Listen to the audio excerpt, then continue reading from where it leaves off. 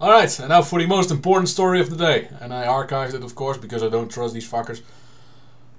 How an $18 Big Mac meal became a symbol for the economic anxiety. Well, of course, thing is, there's a lot of people that are judging the economy based on the food they can buy and the fast food they can buy. So, if a meal, which is consistent of fries, about what? A third of a pound? Maybe a quarter of a pound of fries, a Big Mac, and what is that? An eighth of a gallon or something like that of soda.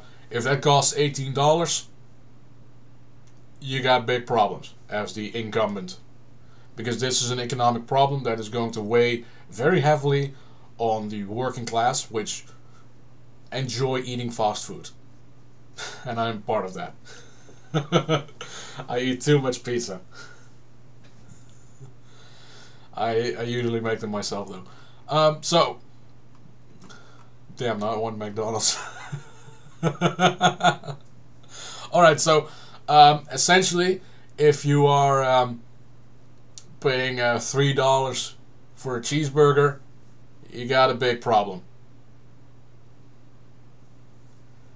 So, McDonald's CEO says that the affordability should be in focus next quarter, because he was directed to by Joe Biden to increase affordability.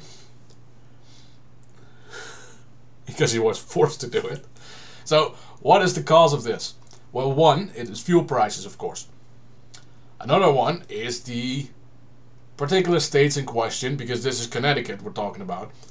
They forced through an additional minimum wage law. Well, increase the minimum wage, you gotta increase the price of the individual products. That's just how economy works. So, fast food chains, the average went up 13% between 2021 and 2022. So this was before the inflation crisis. Then, Wendy's had 35% in that particular year, and Chick-fil-A had 15.6%. 2023, it was an additional 6%. And they omit 2022 for some stupid reason. Well, 2022, I think it had about a 30% increase for everyone. So, definitely the inflation thing is caused by the Democratic Party. And there's nothing really an issue. So, is this a bad thing?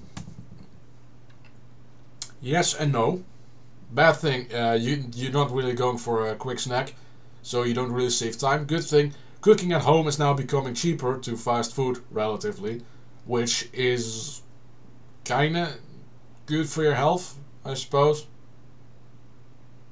Yeah, we'll just keep it at that. So, in this particular issue,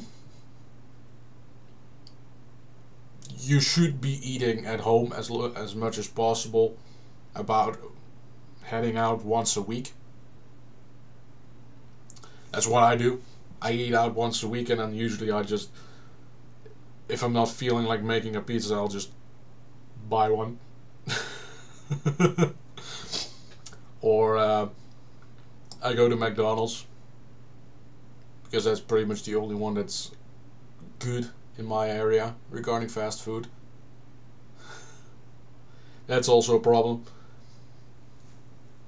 Quality tends to be kind of sucky around here. So, before I ramble for the next hour regarding fast food, for some dumb reason, I'm just gonna stick it here, keep it here. So,